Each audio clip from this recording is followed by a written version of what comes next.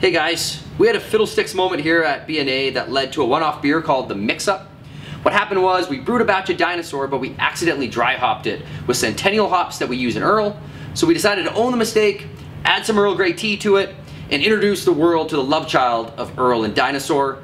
The result is awesome. It has the hoppiness that we love in Dinosaur, but the subtle sweetness and bergamot that we love in Earl. This one won't last long. Come in and enjoy a pint or take a growler home. Cheers.